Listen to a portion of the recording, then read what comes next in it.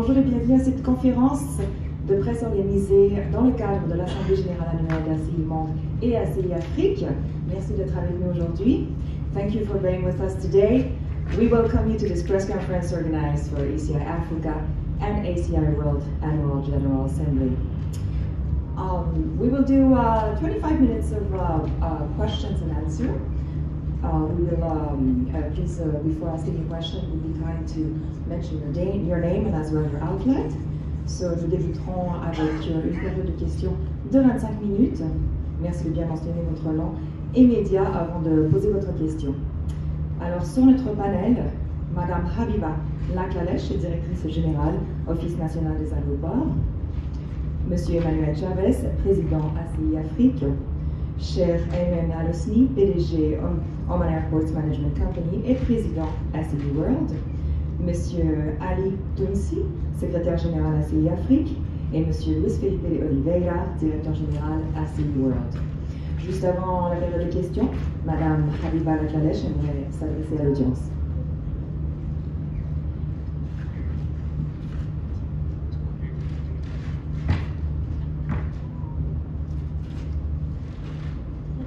Bienvenue à vous, journalistes, et merci d'avoir accepté d'assurer la couverture de cet événement. Eh bien, nous sommes à votre disposition pour répondre à toutes vos questions.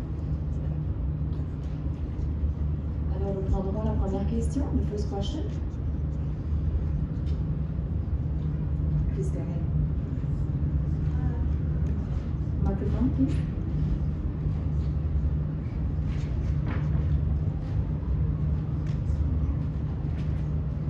Thank you very much.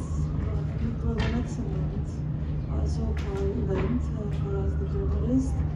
I would like to ask, I have seen that you have mentioned a lot the upskilling and reskilling of the people that are working in the industry and giving the right motivation for the people to remain in the industry.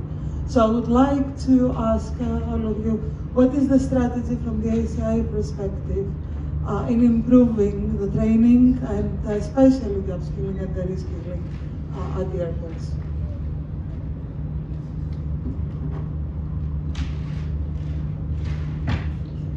Thank you very much. It's a very good question, and as you know, we've been through the pandemic, and during the pandemic there was, at the beginning, less training, no events at all, no participation, but what we did instead is doing like online training, online participation, and that really made lots of good progress with the staff.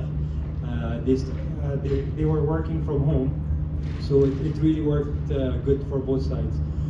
What we did is, just to recap on 2016 and 17, before we opened Muscat Airport, the newly airport in 18 and 19, we opened Muscat, Salalah, and Duqm Airport. We have invested heavily in the human capital. That really resulted that we've attracted very good talent from the market, whether local or international. To retain that talent, you need always to, invest in them. Otherwise, they leave. Like Mr. Qadri said in the last, conference that, if you don't pay good your staff, they eventually leave you. And also, there is always a period for staff when they get actually to a certain limit, they start looking for somewhere else, unless you actually do restructuring of your structure of the company, and you make sure that you open opportunities for those people. They will always leave. So you need to invest in training. You need to invest in the packages of your staff, and you need to always build opportunities for upscaling your team. Otherwise, they leave. The most challenging thing I have at Oman Airports is the average age of the staff is between 20 and 30 years, and young Chaves, they always either make you busy or you make them busy. So we always tend to make them busy. Thank you very much. It's a very important question for us in Africa. Before the pandemic, we already started a very comprehensive program in reskilling and upskilling African workforce of the airports. Because in our discussions, we realized that it's well known that there is a lack of expertise in Africa. So the upskilling is to enhance and empower our employees in all airports in Africa to make sure that they can reach a stage which can fit with the requirements of certification of airports, requirements of making the airports become more performing, and making sure that that is the base why we have developed a program called African Airport Development Program.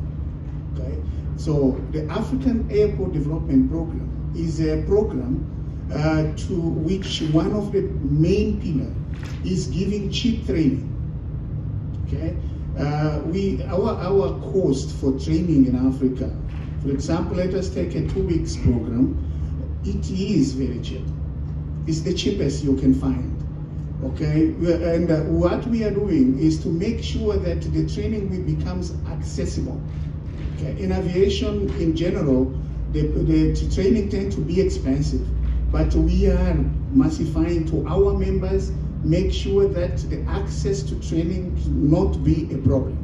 In some cases, we signed memorandums with the airport companies who are our members, and through the memorandum, we design with them a program for training as a complement of the need of certification of the airport, for example, or the need of meeting with the requirements in environment, in security, in other fields. So through that memorandum, airports are benefiting in massive training.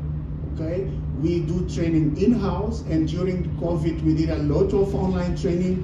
Okay, and that program is becoming big and big because our extension of courses is now expanded, and we are really very happy because we, in a very short term, at least we overcome the lack of expertise in Africa, because this is a program where Africans are training Africans, and we are building at the same time good employees, good trainers, and experts in the aviation. This is the crucial point of that program. And that program is being done in a partnership with the ACI World, and we have a huge good support from ACI World to implement such a program. Thank you very much.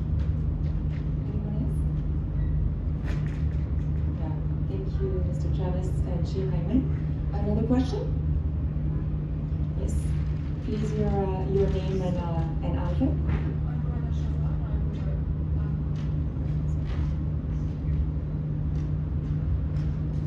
Thank you. Thank you very much. So I'm Aéroports from a media partner of ACI Africa, and I'm also an aerospace editor. There is a lot of talk about discussing about sustainability and also digital transformation.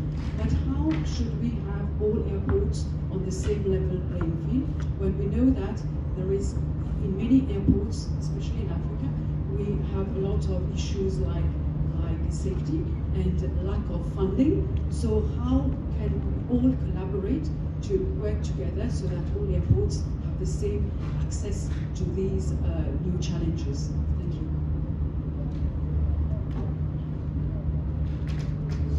Thank you. A very good question. And what we do, we have we're the only industry sector that already looked for the decarbonization of the sector for the last 11 years with the airport carbon accreditation.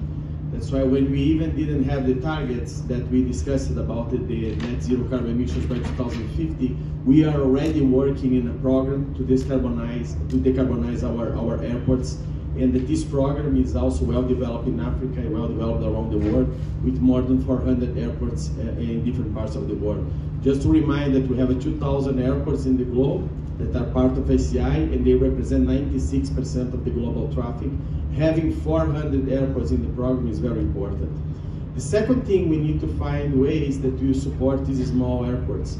We have a tool called Assert that is free of charge for our members, and they use to calculate their own emissions. Basically, it's the first step to reach the level 1 of decarbonization. The other levels, of course, we need to have the support for the governments. Mainly, the main issue with the grid of the decarbonization in an airport is the energy. That's why the energy provided is a big issue to the airports decarbonize, and we need to find ways that the government support the decarbonization, the government support the investments that we need to do in certain ways, with incentives, with policies that help us to do that. And I think that we are very well aligned in terms of with ACI Africa as well, to look at these tools and how we can help with training, with capacity building, and how we can bring these airports in a different level in terms of decarbonization as well. It's something that comes to stay, something that comes to our future. It's our responsibility to take this as a task for us. And we are very proud that the ACI was the first organization in the world as well that set a net zero carbon emissions by 2050 in June 2021, including all the 5 independent regions that we have together with ACI World. Thank you. Thank you, Felipe. In fact, I just want to add one more thing is about Africa.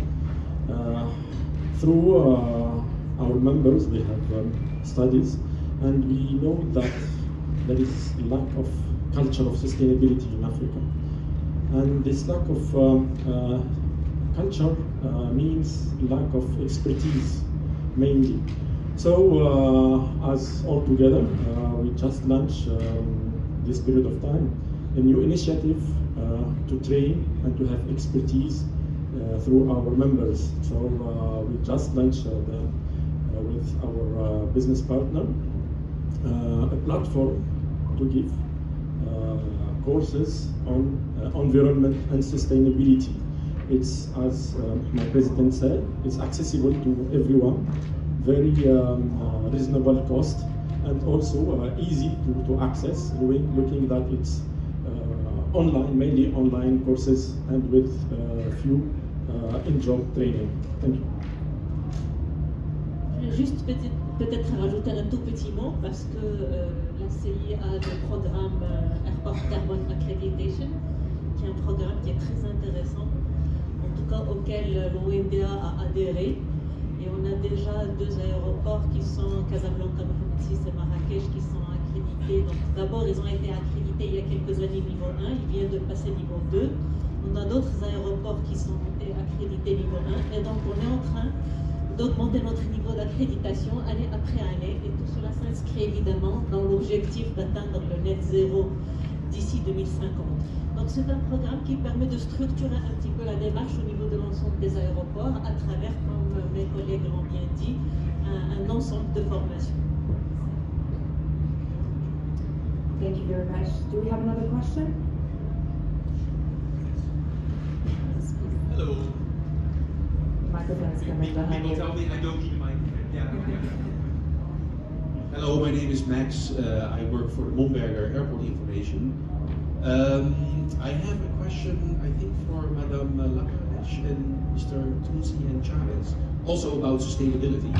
Do you think the continent of Africa also has some lessons to teach airports elsewhere on other continents? Do you have some expertise to, Mr. Tounsi just mentioned that there's still a lack of maybe some gaps in the culture to catch up, but do you think maybe knowing the challenges that Africa has, but also maybe the flexibility that I know in Africa, that there are things that you can share with airports elsewhere? Thank you. Thank you. Very nice. Good question. In fact, we can share solutions, African solutions. So one of the examples that we can share is about Mombasa. Mombasa Airport.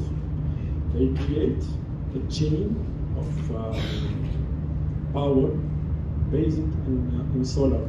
So it's very, very special project, the first I think in the world, where the chain of energy for the aircraft is green. So it's very special. I don't have the details, but what I understand is from the source, which is green energy, to the aircraft, all the chain in parallel or sometimes just to support the regular energy comes from green sources, mainly solar. This is one. Morocco also, I know maybe Ms. Laklalech can give us more information, is on the way for one of the biggest source of green energy. And ONDA is playing a big role. In fact, everyone knows that Africa is the source of green energy, looking at the weather we have, the land and everything is green. Now we need some, as I said, some culture, some initiative, and with that we will make maybe the power of tomorrow of green energy, the power of the world of green energy. Thank you. J'aimerais peut-être juste rajouter que l'ONDA vient de lancer une étude pour améliorer l'efficacité énergétique au niveau de ces aéroports et également étudier la possibilité d'introduire de l'énergie renouvelable au niveau d'un certain nombre d'aéroports. On a déjà commencé à le faire, d'ailleurs l'aéroport de Marrakech est un exemple, puisqu'on utilise pas mal de cellules photovoltaïques pour pouvoir produire une partie de l'électricité, et ça marche très très bien, donc c'est un bel exemple. L'architecture également de l'aéroport de Marrakech, si vous l'avez remarqué, la façade à double pot qui permet de réguler la température à l'intérieur du terminal, et donc ça me permet de consommer moins d'énergie, particulièrement pendant la période estivale. Il y a beaucoup d'initiatives en tout cas qui ont été initiées depuis longtemps au Maroc et que nous sommes en train d'accélérer, surtout dans le but d'atteindre l'objectif assez challenging et assez ambitieux donc, de notre secteur de l'aviation qui est le net zéro. Bien entendu, on travaille aussi sur toute la partie consommation d'eau, réduction de la consommation d'eau qui est extrêmement importante parce que le Maroc connaît aujourd'hui un stress hydrique. Et donc tout le monde, en tout cas tous les acteurs au Maroc sont mobilisés autour de la réduction de la consommation de cette ressource rare, d'autant plus que la demande pour l'eau est en train d'augmenter dans les grandes villes du Maroc et les statistiques, les prévisions montrent une baisse des précipitations. Donc tout le pays est en train de se mobiliser pour pouvoir trouver tous les moyens possibles et imaginables pour pouvoir réduire justement la consommation de l'eau. Donc ça s'inscrit également dans la logique globale de l'optimisation de l'énergie.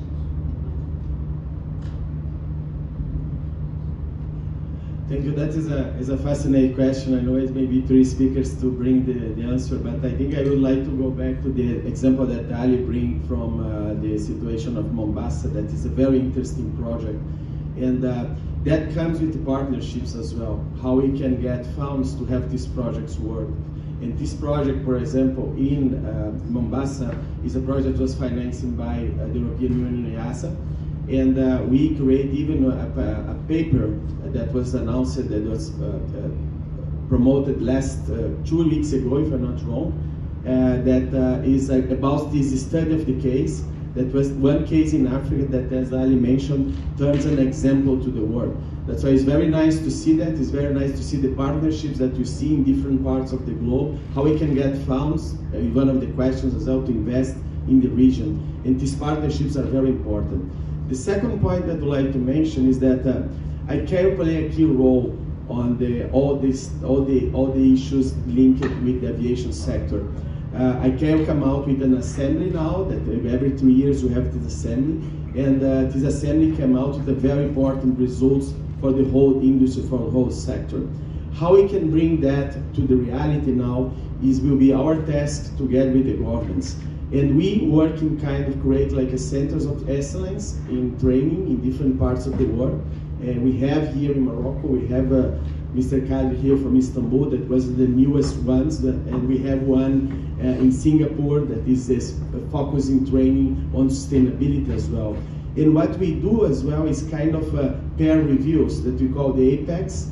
We have the APEX safety, APEX security, and APEX environmental as well. That you bring professionals from different parts or different airports to discuss and give a plan for that specific airport, and what we need to work now and together with Africa, how can we make these plans in the reality. We use funds that is come from the ACI fund, that is another institution that is linked with the ACI with a different board to invest especially in Africa, Latin America and Pacific Islands. And we have a strong idea to invest more, to bring these opportunities for Africans, for Latin Americans, for Asians, to have training and to have this development for free as well. That's why it's a kind of alignment that we have, that working together, world, regions, ICAO, ACI world, regions, to help to develop and help to implement these important things that will make the change for the future. And I completely agree with Ali. The potential of Africa is huge. Is a land of, as presented by Mrs.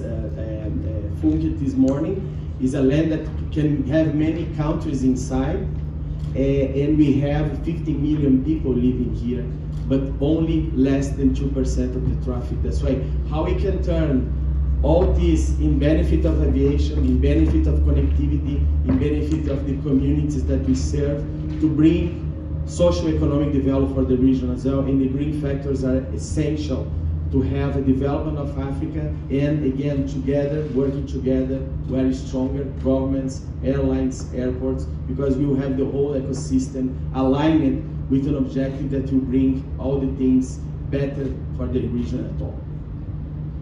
Thank you. Sure, absolutely. Do we have, before, let's just see if we have another video athlete who would like to ask a question.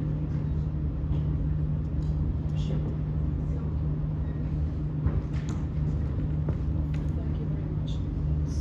We've been talking about unleashing the potential of Africa, and we saw also there is another very important aspect, is that to open the skies and bananization, and that's also going to have a lot of benefit for airports, for their businesses, and for airlines, for the whole ecosystem. So how could all the stakeholders work together, not only relying on governments or regulators? So how could we just bring our force together, hook everybody on board, to just make that a more rapid process for the benefit of Africa, especially to have more intra-African connectivity?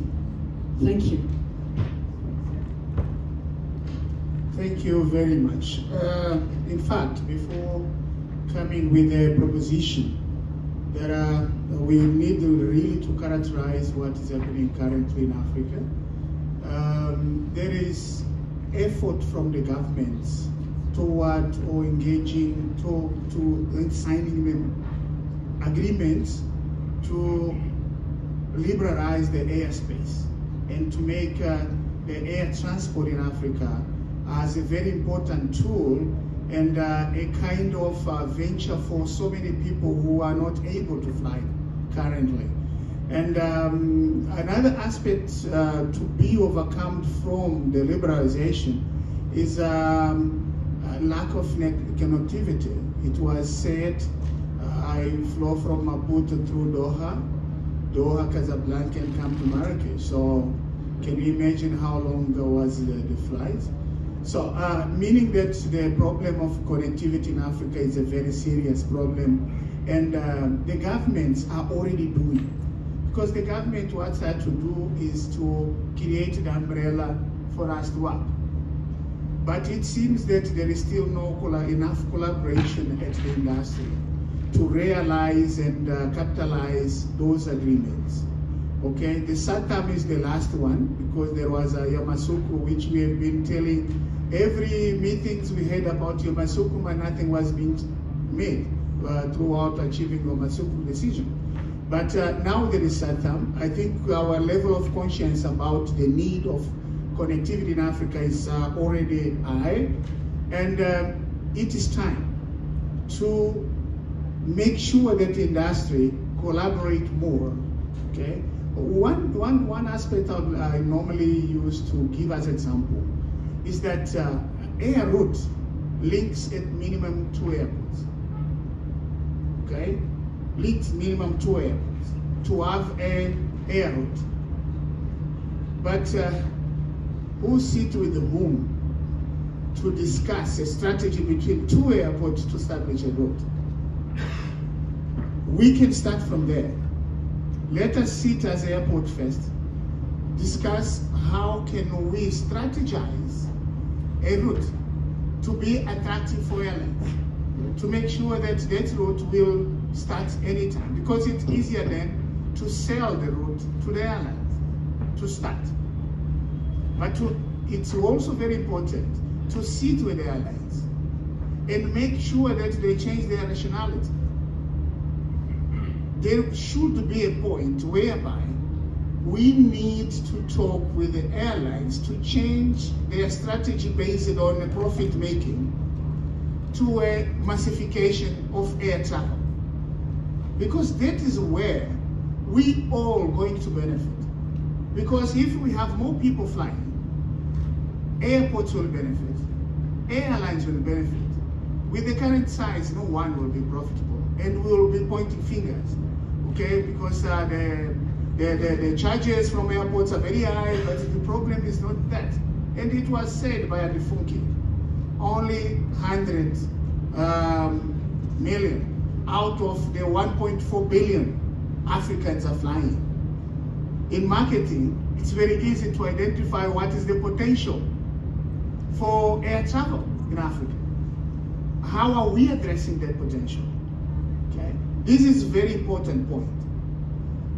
And I used to joke saying that one of those days there should be an agreement, and I think there is a starting point already with the unification of passports. Okay, to make one passport for Africa. Make Africa a domestic market. Okay? From Mozambique, which is my country, to South Africa, we are flying international. With the taxation for international, with the passenger tax for international. If we make it domestic, we will end up making the travel from Mozambique to South Africa cheap. So there are a lot of things which we have to think. And after COVID, scenario should enable us to start reinventing our way of discussing how to overcome the current problems of connectivity in Africa. Thank you very much. Just to add, and I agree with Emanuel, and I will bring an example in terms of the connectivity. In a region that is very similar with Africa as well. You need to start to open the markets by regions in internal regions, because if you have a visas for go to the country A to B, it's also a difficulty because it's costly and it's not effective for you to go to the country A to B. In Latin America, you have the Mercosur approach, where you can travel with your ID. You don't need to have a passport to go to the neighboring countries in some specific countries in the region. And that helps to people travel more. That's why there is a city in Argentina that they call Brasilote, because it's more Brazilians in the city than even Argentinians, because that's the case. And also the Argentinians that goes to Brazil as well. So basically, these openings of the market that you facilitate is easy for people to travel, no need of visa, no restrictions, help to the people travel more. And turn the flights less expensive because you have more demand, supply and demand is always the same. If you have more supply, you have more. If you have more demand, you have more supply, the price goes down. If it's different, the price goes up. If the price goes up, you cannot compete anymore. So just one example. Just in a quick note, open skies is it's easy said than done, to be honest. And it involves governments, it involves airlines, it involves airports. For us as airports, we love to have it, but for airlines, they would always, fight it back, especially if it is the hub airline.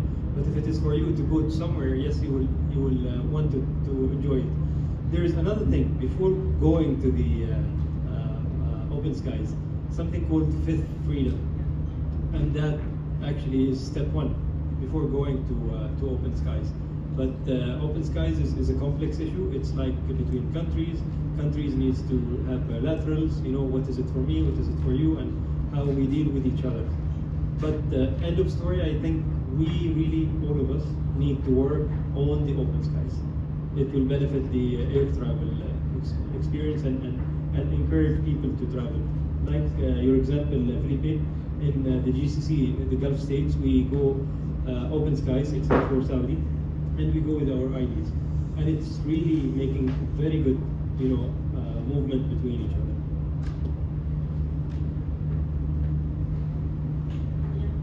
Juste pour rebondir sur ce qui vient d'être dit, c'est qu'il faut que les gouvernements arrivent à surmonter la peur liée à la protection de la compagnie nationale, et ça c'est très important. Je crois que l'expérience du Maroc est très intéressante dans ce sens, puisque le Maroc a décidé déjà dès 2006 de signer un accord d'Open Sky avec l'Union européenne, tout en ayant une compagnie nationale qui s'appelle Royal Air Maroc. Donc au tout début, bien sûr, on pensait que la RAM allait mourir. On imaginait qu'elle allait perdre toutes ses parts de marché et qu'elle allait déposer, déposer les clés. Eh bien, tout au contraire. L'expérience marocaine a montré que, en tout cas, la signature de l'accord d'Open Sky a été extrêmement bénéfique pour le pays. D'ailleurs, le trafic aérien, si je ne compte que les 5 dernières années, normalement je dois compter l'évolution du trafic depuis la signature de l'accord d'Open Sky, on a connu une progression annuelle moyenne de plus de 9% par an. Et tout ça, c'est pour le bénéfice, je dirais, du consommateur, du client final. En 2019, on a atteint 25 millions de passagers. Tout cela, je dirais, malgré cette... en fait, la signature de l'accord d'Open Sky s'est accompagnée par une cinquantaine de compagnies européennes qui ont commencé à opérer sur le Maroc sans aucune restriction, ni de capacité, ni de fréquence, etc. Et donc, la compagnie nationale a dû réinventer son business model pour faire face justement au changement de ce paysage concurrentiel. Et donc je pense que si l'ensemble des pays africains réfléchissent un petit peu, en tout cas prennent, pourquoi pas le Maroc comme exemple, se rapprochent, que les compagnies aériennes nationales se rapprochent les unes des autres pour échanger leurs expériences, pour dire voilà ce qui a marché, voilà ce qui n'a pas marché, comment est-ce qu'on peut être, comment est-ce qu'on peut servir, je dirais, le client final sans pour autant déstabiliser les équilibres financiers. Je crois qu'il y a tellement de choses à partager, tellement de connaissances, qu'il va falloir juste aller de l'avant et être courageux. Juste